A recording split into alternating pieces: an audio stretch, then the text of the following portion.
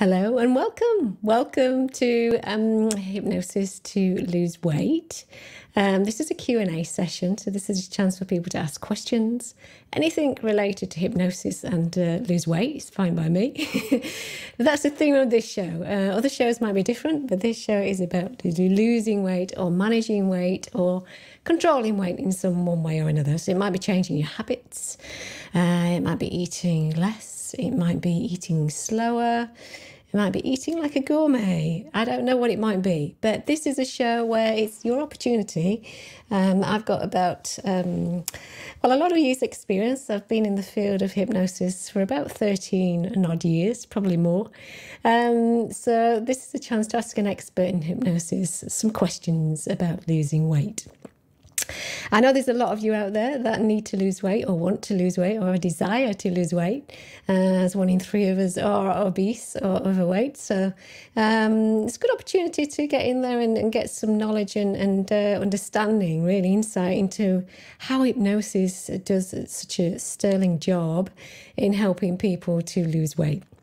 I will keep an eye on questions, but if there's no questions tonight, or if I don't see questions tonight, definitely if you want to ask a question, it will be going out on a recorded video. So if you want to just put #replay in the chat and ask your question, then I'll definitely get back to you on that at a later date.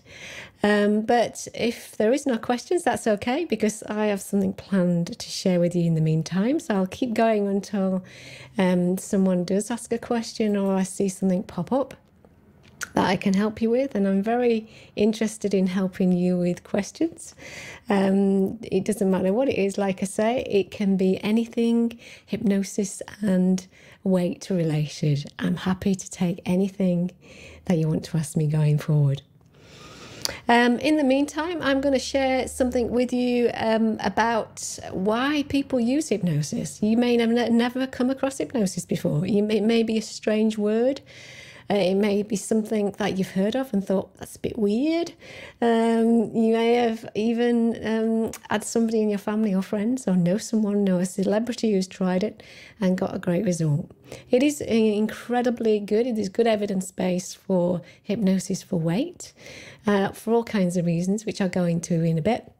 But I'm just going to share my screen today just so that I can see the kinds of things that I want you to see. I want you to understand about hypnosis today. So this is a general level. So this is about hypnosis generally. It works across the board with, so long as it's got a psychological component to it, i.e. something psychological, emotional, social, behavioural, then usually we can tackle it using hypnosis. So there are absolutely 100 reasons why you want to use hypnosis. These are just a few of the common ones. So the good old one where modern medicine has failed.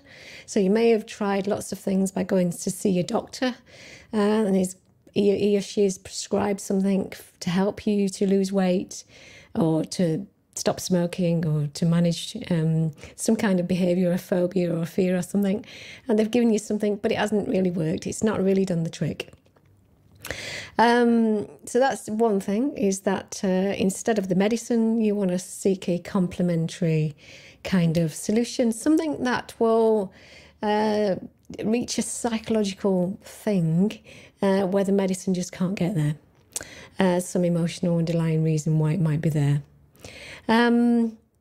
Sometimes when we are in the middle of an eating problem, whether it's a serious one or a very mild one, we kind of don't want to acknowledge that we're eating too much or drinking too much alcohol.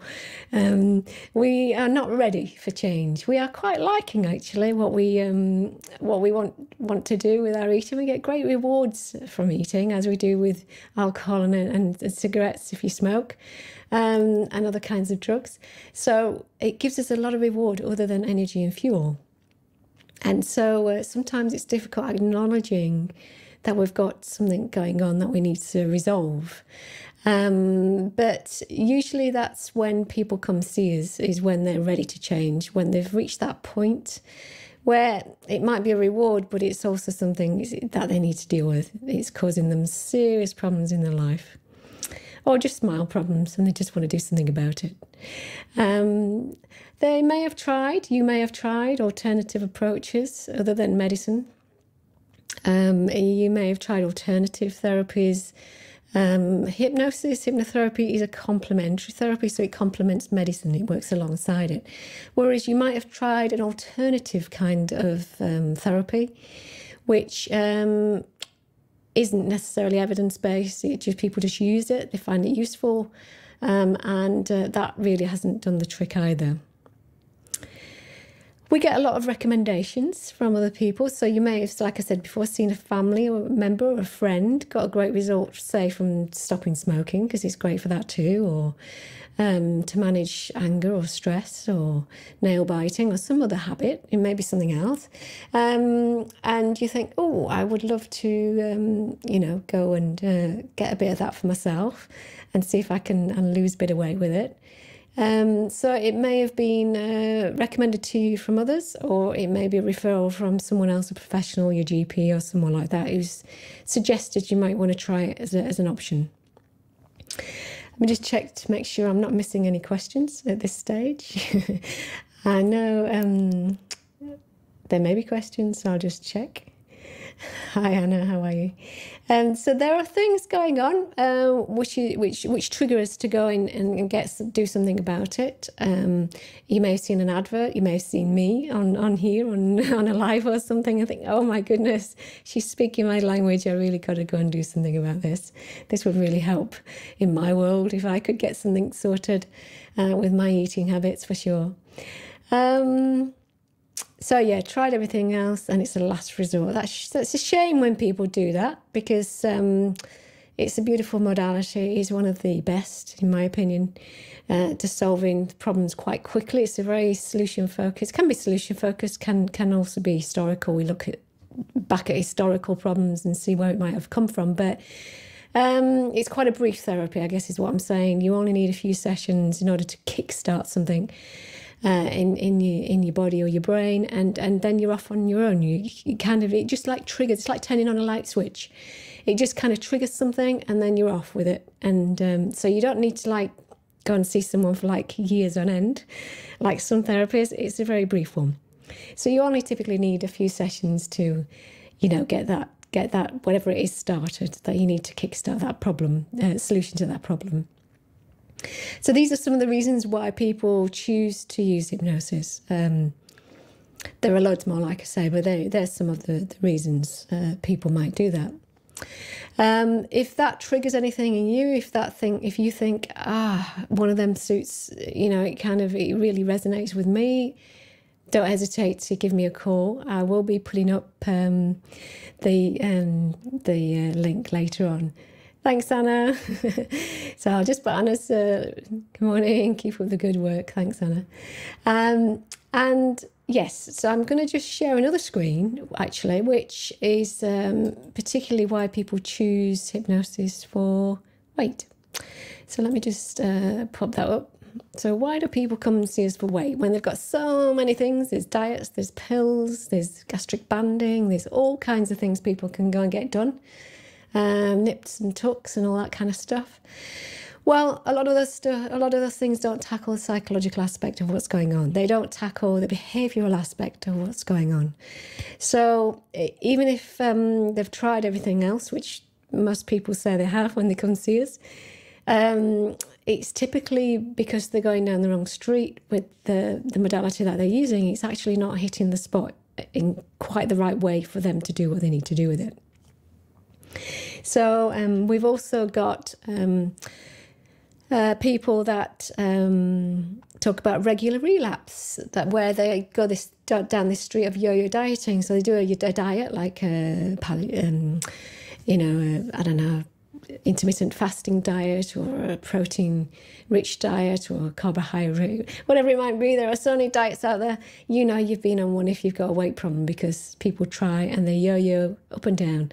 And then they find they kind of balance out for a while, and then it's back down again. They relapse and they're back down to, dealing with it again and finding other solutions to the problem. So it's a forever, like a revolving door, I guess, in terms of managing weight. And that's really not good for you. It's not good for your brain. It's not good for your mind. It's not good for your body.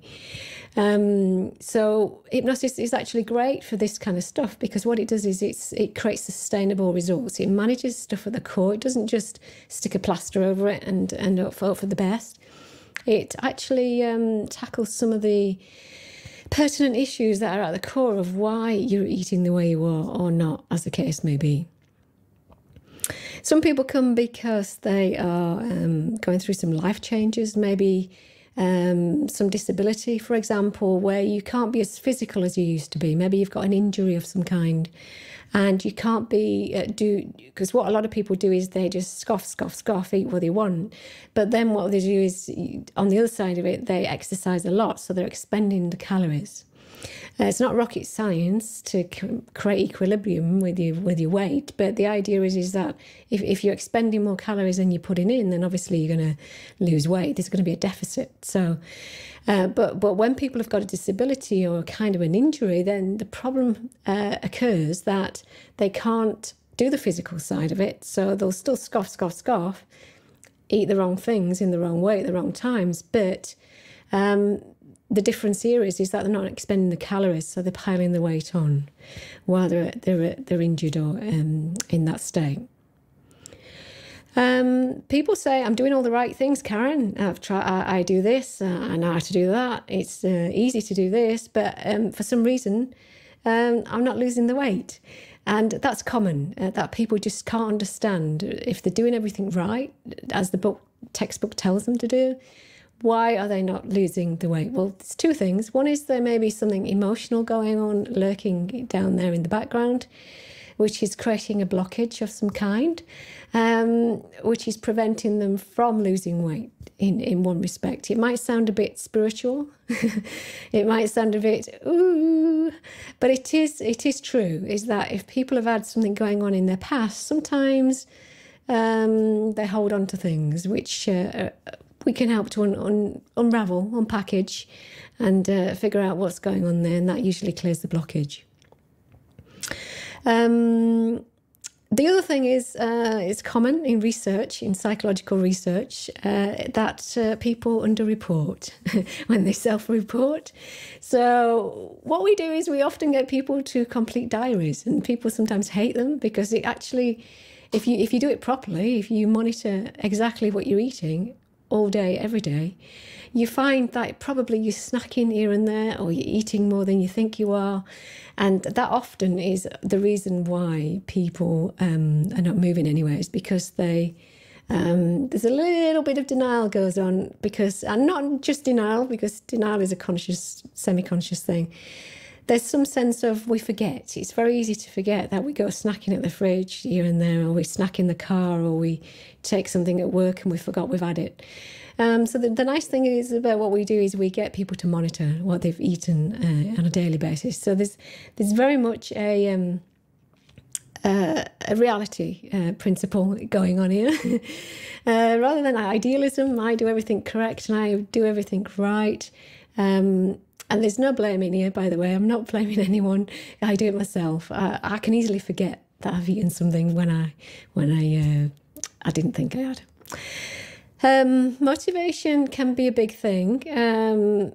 People, when they are mentally unwell through depression, grief, loss, separation, loneliness, just feel generally unhappy and unfulfilled.